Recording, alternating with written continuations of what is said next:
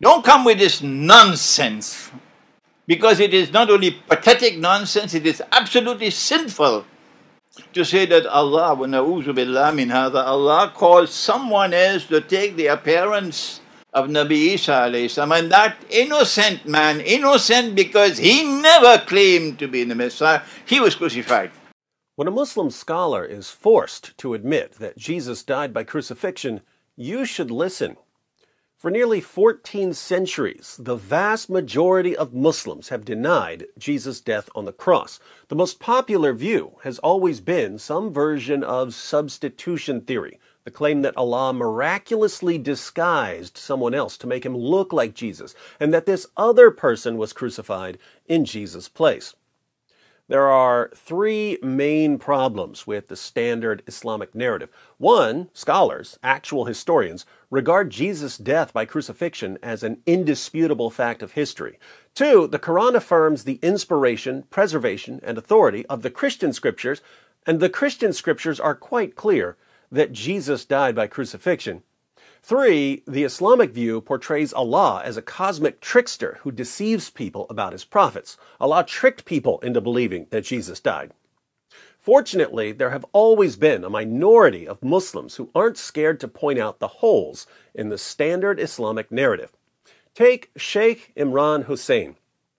In a lecture about the Quran and the Messiah, Sheikh Imran eventually discusses the crucifixion of Jesus. He begins by saying that Jesus only appeared to die, which sounds like the standard Islamic narrative.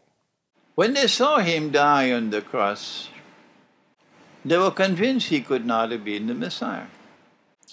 What they did not know was that Allah made it appear to them that he was crucified. But then he clarifies what it really means to be crucified and what it really means to die. First, crucifixion. What's the definition of crucifixion? It is that you should die by hanging on the cross. So crucifixion isn't simply nailing someone to a cross, it's the person dying by nailing him to a cross. But what does it mean to die? What is the definition of death?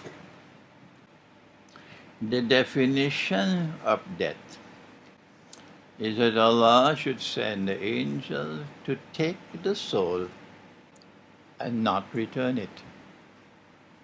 Is there anyone who differs with me? To die, to really die, is to have your soul taken away and not returned. This is important for what he's about to say, so he repeats it. The definition of death is that Allah should take the soul and not return it. Can Allah take the soul and return it? Tell the schoolboy, go back and study the Quran. So, what does the Quran mean in Surah 4, verse 157, when it says that Allah made it appear as if Jesus died? Get ready for an epic rant. So then what did Allah do to make it appear that he died? Let me warn you. And my language is sometimes very harsh, because that's the only language some people can understand. Some people can only understand harsh language. Got it, Sheikh.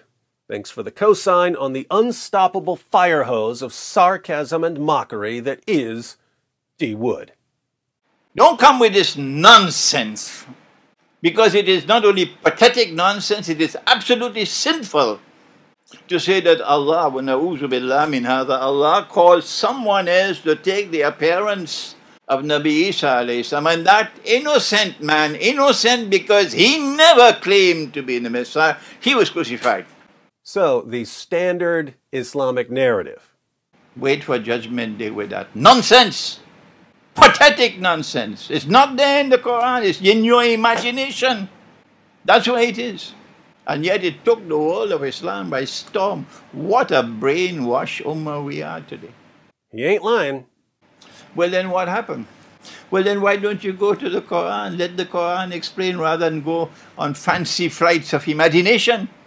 You're going to tell Allah on Judgment Day, you caused that man to assume the appearance of someone? And he who never claimed to be the Messiah, he was crucified. That is an act of injustice. You attributing injustice to Allah? What foolishness. He's right. Absolute foolishness. But it's what Muslims tell me every single day. Allah took his soul. They thought he was dead. They took down the body. They put the body in the cave. They sealed the cave. Allah returned the soul. As simple as that. Nobody knew that the soul was returned. And Allah raised him. So, while Jesus was on the cross, Allah took his soul, meaning that he was dead in the biological sense. His body was taken down from the cross and put in the tomb. But then Allah returned Jesus' soul to his body, meaning he didn't die in the stricter sense the Sheikh is talking about. He wasn't dead in the sense of Allah taking away the soul and not returning it. Allah did return his soul, so Jesus rose from biological death. But since so many Muslims have been indoctrinated with substitution theory, how about another warning, Sheikh? But let me warn you one more time.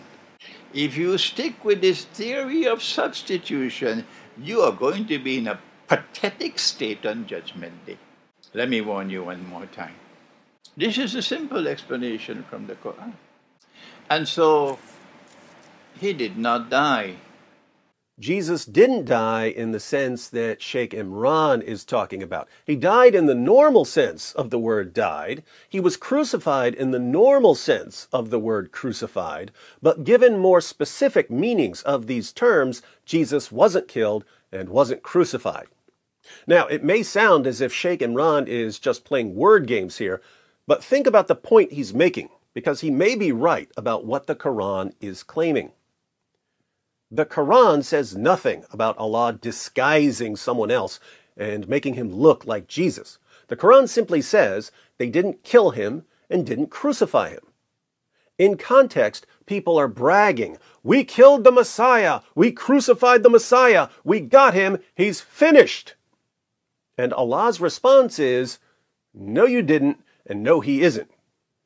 Could Allah just be saying, "Look, you think that by beating Jesus and crucifying him and stabbing him through the heart with a spear and burying him, that you've killed him, but you're wrong, because I can just raise him from the dead"? Couldn't Allah simply be telling people that the enemies of Jesus didn't accomplish what they were trying to accomplish?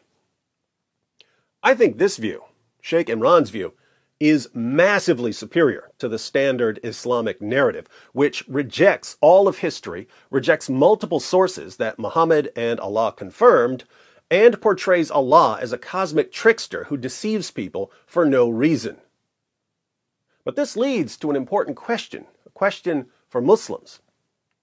My Muslim friends, if you've been wrong about Jesus' death and resurrection for nearly 14 centuries, what else are you wrong about?